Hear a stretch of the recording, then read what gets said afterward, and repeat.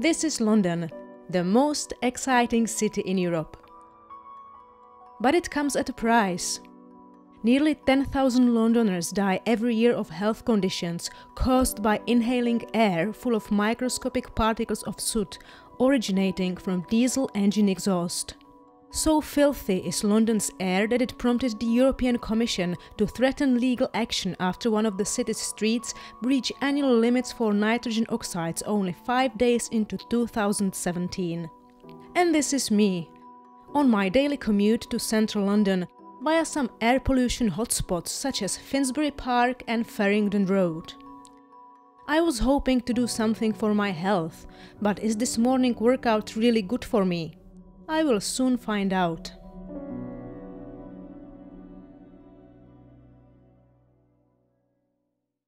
This is the monitor that you're going to wear this week. This measures black carbon, which is a component of PM2.5, fine particles that you'll be exposed to through your journey when you're cycling in. If you could also wear this GPS watch, that'll allow us to say, right, this time this is what the concentration was, and then a few minutes later you were over here and this is what the concentration was, and that'll allow us to build up a picture of your commute through the week.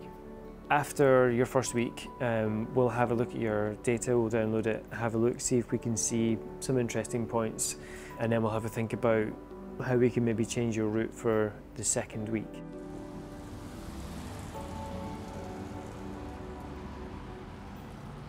Air quality networks regularly measure particles that are less than 10 and 2.5 micrometers in size. However, there is also a category called the ultrafine particles, which are less than 100 nanometers, and these are understood much less, even though they might be the most dangerous for human health. The tinier the particles, the deeper they penetrate into the lungs, where they cause inflammation, worsen symptoms of allergies and asthma, and increase the risk of lung cancer. The body can get rid of some particles, but others stay in the lungs for the long haul.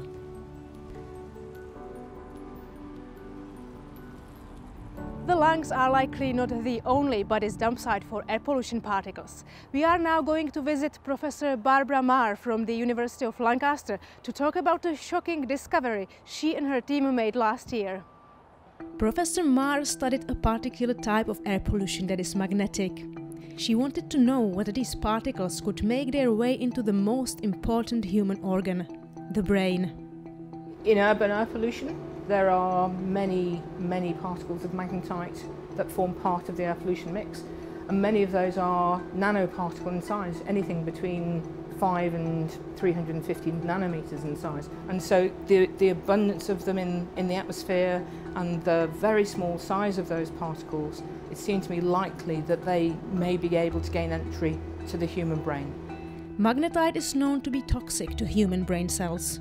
Professor Marr knew that high concentrations of magnetite had previously been found in brains of Alzheimer's disease sufferers.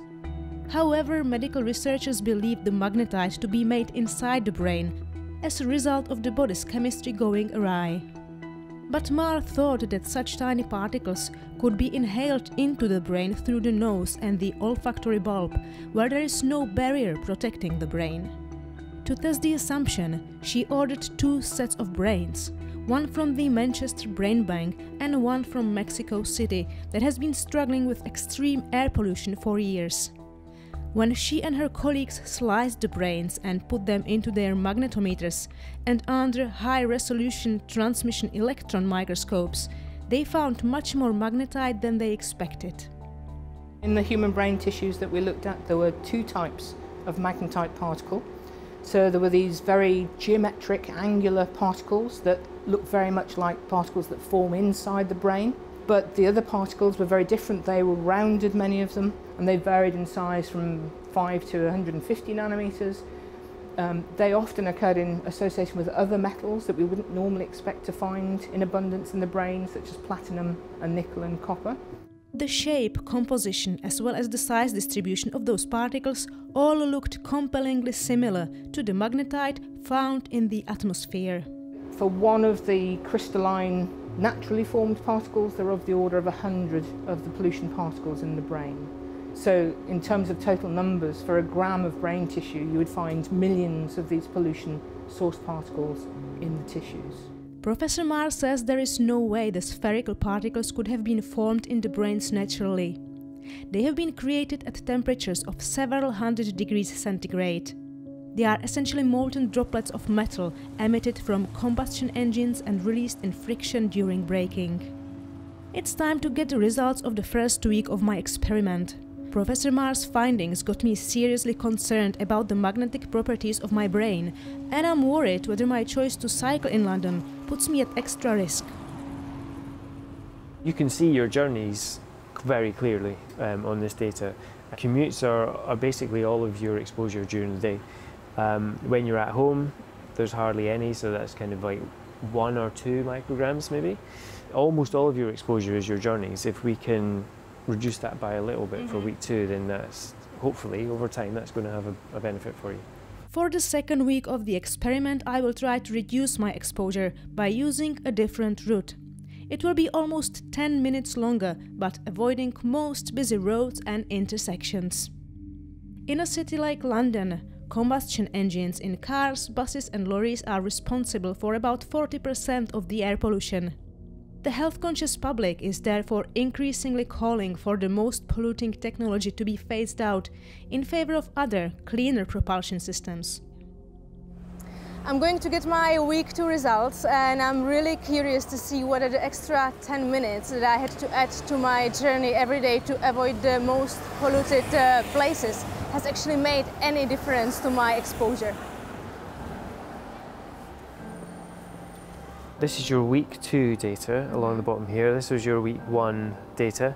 I've kind of averaged your morning commutes in week 1 and your evening commutes in week 2. Now what I've also done is, in order to make it a fairer comparison, because it could be that week 1 was more polluted, was more still, and it could be that week 2 was windy and raining, I've taken what we call background concentrations from a monitor which is in North Kensington, and I've removed that from your data. So we kind of remove the effect of weather, which just leaves us with your increment above what the background was. And the good news is that your morning commutes in week 2 were on average about 36% lower than your morning commutes in week 1. And your evening commutes on week 2 were about 25% lower than your evening commutes in week 1. I am feeling positively empowered. Air pollution reduces lifespan. Now I know I can add some extra years to my life by carefully choosing the routes I take. Every Londoner can do the same. A previous King's College study found that people walking between the Euston and King's Cross stations can reduce their exposure to particulate matter by up to 70% by taking a back road instead of the extremely polluted Euston Road. And the good news is that if you walk or cycle, you're always better off than in a car or in a bus.